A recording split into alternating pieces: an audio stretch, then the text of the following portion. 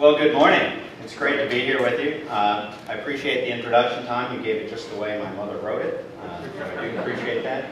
You know, I'm not going to try and follow Tom with his Shakespearean performance, because the only line that I really can remember was from Henry VI, Part 2, where the conspirators say, the first thing we do, let's kill all the lawyers. And as a lawyer, I probably don't want to suggest that. But it is appropriate that we're here in this theater, the home of the Shakespeare Company here in Washington, because we do want to talk about a drama. The drama of what I believe is going to be an age of energy innovation.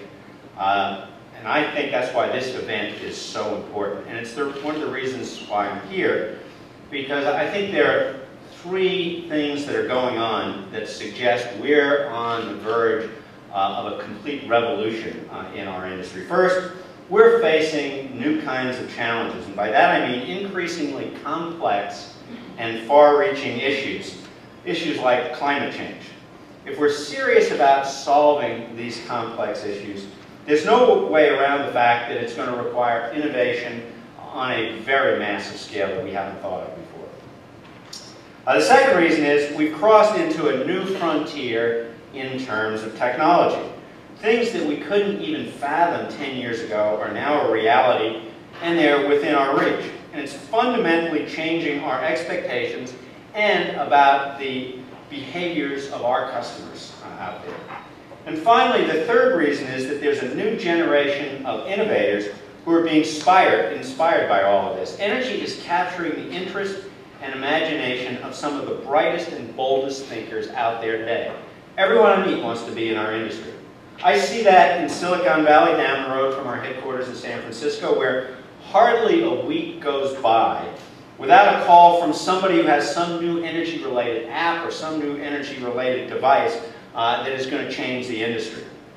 And I see it here at the Challenge Cup, in the teams that are competing to see who can provide the next big thing to help us use energy more efficiently, store energy longer, or something that we aren't even thinking about yet, but will revolutionize the business. When you combine that inspiration with the power and potential of today's technology and put it together with the changing demands of our consumers, you've got the stuff that revolutions are made of. We've already seen this kind of revolution in the telecom world and the IT world, and I want you to think about the implications of this statement. By 2020, 80% of the world's adults will have a supercomputer in their pockets. Now, we usually don't think of smartphones that way, but that's what they really are. And it's not just the fact that we all have supercomputers, it's that those supercomputers are super connected. Cisco estimates that things connected to the internet by 2020 will number 50 billion by the year 2020.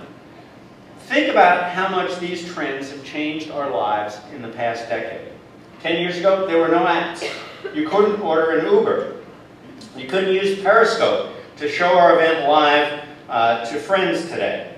You know, someone who served in nuclear submarines, Periscope meant having a view that was about this big. Today, Periscope means having a worldwide view of everything that's going on.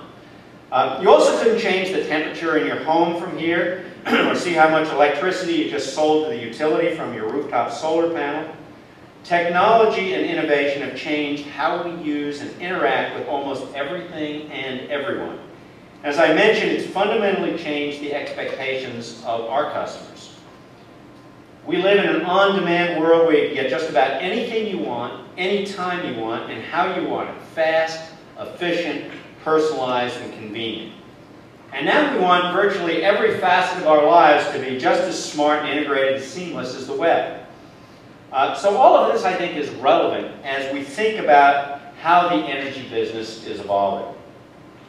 For our customers, this is an era of choice and control over their energy unlike anything before. But do they really want to control energy?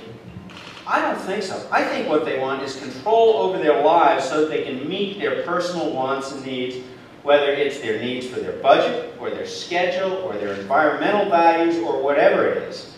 And the new energy tools and technology will do just that. They will open up a whole new world in terms of our ability to make our energy future cleaner, more efficient, and more sustainable. These devices are also going to allow us to continue improving the resiliency and reliability of our energy supply. And they're going to help us make energy more affordable and make the economy even more competitive. But the reality is that the key to revolutionizing our economy isn't just creating one of these new technologies. The key lies in how we connect them together. These new technologies are far more powerful and far more valuable when they're interconnected. It's just like the value of a computer. It can do a lot by itself, but it's infinitely more powerful and more valuable when it's connected to the internet. And the way we're going to make that connectivity possible in the energy space is by re-envisioning and reinventing the grid of the 21st century. The vision that we're moving toward in our company is something that we call the grid of things. It's the same concept as the Internet of Things. Where like the Internet, the grid is going to become the platform for integrating and maximizing the value of all of these new energy technologies. That's why I believe that the grid is going to be just as valuable and just as indispensable in the next 100 years as it has been in the past 100. And that's what's driving some of our investments and our thinking at PG&E. Besides being able to put a solar panel on the rooftop, our customers may want battery storage or a power wall. They want to use these technologies to work together with their smart thermostat and time of use rates. They may want to charge their electric vehicle anywhere, anytime, and sell stored electricity back to the grid to deal with demand response issues. They also may want to plug in new devices and access new services from other providers, possibly some of you in the room, and they'll expect seamless communication with their utility. If we're serious about fully realizing the potential of all of this innovation, about making renewables the go-to technology of the future, or achieving even bigger gains in energy productivity, then the grid of things is the model that we have got to move towards. With that vision, so let me talk about some of the steps that we need to take to get there. The first is investment. We've got to continue to invest in grid modernization, which means far more than just replacing wires and poles. It means putting in sophisticated IT and operating technology and data analytics that allow us to optimize that technology. Today, we only use a fraction of the system capacity so that we have a reserve margin. Well, if through system optimization, we can cut into just a fraction of that reserve that's now needed, we can make tremendous gains in productivity. System investment means adding new voltage controls to allow the grid to handle power from multiple sources, and advanced sensors to give us the visibility into how we're going to run the system in the future. This is an important part of increasing renewable use to previously unthought of levels. It means providing new grid devices and grid services to our customers, like electric vehicle charging stations. It means greater automation. Over the past few years at PG&E, we've invested in smart switches that link to our smart meters that have helped avoid millions of minutes of interruptions for our customers and move us towards a goal of a self-healing grid. Estimates are that our country needs about $1 trillion in electric infrastructure investment over the next 15 years to make this a reality.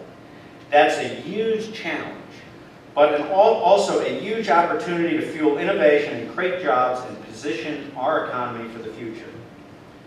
Which leads me to our second point.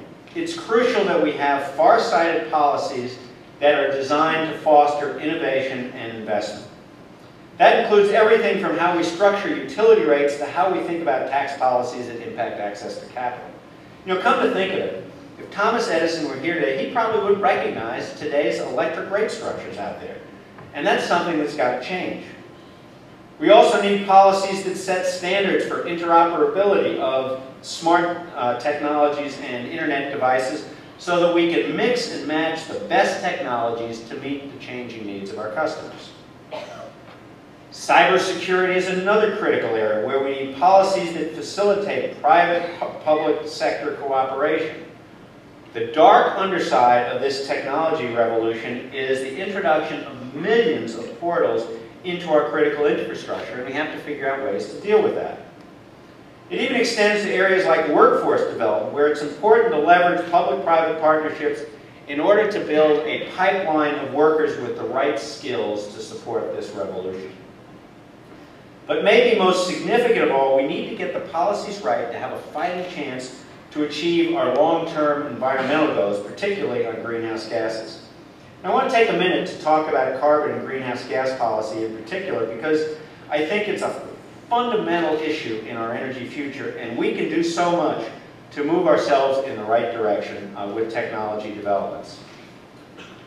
Many of you may know that California has been moving forward aggressively on this challenge. Just 2 weeks ago, Governor Brown issued an executive order calling for 40% reduction in greenhouse gases from 1990 levels by 2030. And our company and others in California support that goal. But the key to achieving it is going to be allowing California to do what it seems to do best, and that is innovate. Greenhouse gas policy should encourage cross-sector reductions and establish a framework that enables us to make the right choices for our customers and for the operation of our system. We think the best way to do that is putting a price on carbon, which is exactly what California has done through its cap-and-trade program. And we're working to have our state create a flexible model that other states can follow. By giving flexibility to states or regions of this country to mix and match solutions for greenhouse gases, we can optimize the results.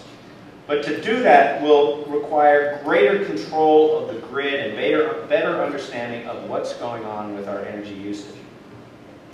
So the last point I want to underscore about the grid of things is the importance of collaboration. In the past, innovation in our industry came largely from within.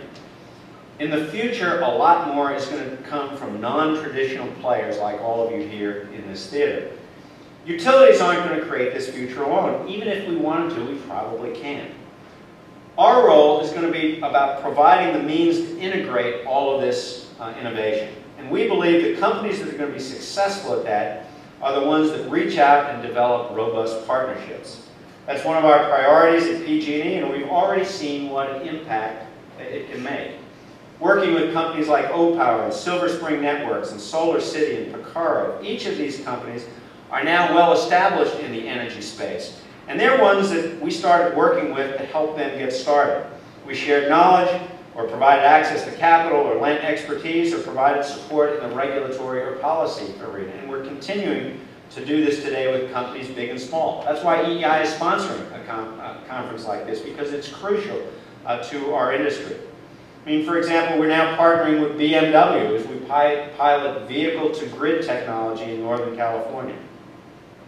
Another example of our collaboration is with a smaller transportation company called Via Motors, which is working to perfect an extended-range electric work truck with exportable power capabilities, which is another potentially game-changing technology for our industry. And I'm convinced that this kind of collaboration is going to become an even bigger part of the roles utilities play. I want to wrap up just by underscoring what a pivotal moment this is for the future of our economy and the environment. Now, I know in a theater that's here to talk about the future, it's a little odd that I'm going to be talking about someone from the past, and that's George Shultz, who was Secretary of State, Secretary of the Treasury, and Secretary of Labor. And he's certainly an icon still in Northern California. At 94, he's the quintessential American statesman, and he's still active in energy policy issues through the Hoover Institute. And recently he made a comment that I like to quote. And he said something about today that is absolutely true. He said, we're on the cusp of a much better energy future that we have ever imagined. And we can get there by playing our cards right, and it really isn't all that difficult. And you know what? He's right. It's not that difficult. We are holding the cards to be successful. If we continue to make the right investments, to set the right policies, and most importantly, to work together collaboratively, I believe that we can get there to that future.